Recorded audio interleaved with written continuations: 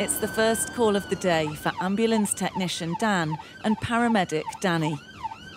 We're on the way to an elderly man at the minute who's got swelling and pain to one of his arms following some falls. Hello, Edward. Morning.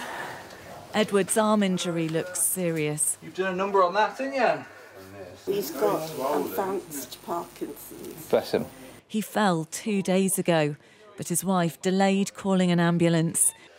That's wrong. I could have done it. The intense pressure on the NHS and advice on recent strike days put her off. I did say on the television, only call if it's a matter of life and death. No, don't worry. If someone falls over, give us a call. However full the hospitals are, patients like Edward need to be seen. They persuade him to go to A&E. People are a bit scared, to call ambulances because they think they're going to be stuck in the corridor for a long time or in the back of the ambulance. Straight into that. Straight in. Straight in, how unusual is that? Very unusual. It's often a very different story this winter. There's some days where we're sat outside and there may be 10, 15 ambulances sat outside hospital and we've all got patients on the back.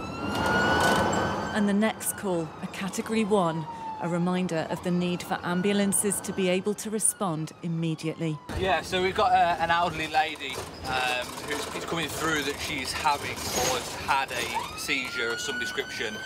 They quickly establish there's a problem with the patient's heart. ECGs are all over the place, to be honest with you. You're going to need some kind of pacing going on, mate. Her heart rate is so low, there's a danger it could stop. Heart rate at the minute is 29.29, symptomatic. They start treatment and are calling ahead to the hospital in Coventry. But yeah, he's here 5 minutes to you, mate. You're definitely going to want to release us.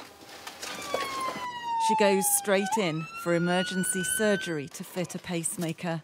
When you see how quickly they have to move on a serious call like that, you can understand the frustration and concern on the days when they can't get to those Category 1 calls because they're queuing outside hospitals.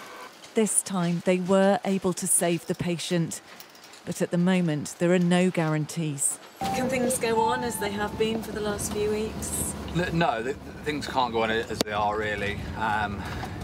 Earlier, the cardiac lady, on a normal kind of busy day we would normally see, that would be a massive delay and potentially resulted in somebody's life.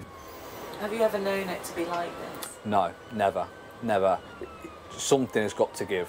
The question is what? With long delays, strikes and thousands of excess deaths, the pressure on the NHS is unprecedented and the route to recovery far from clear.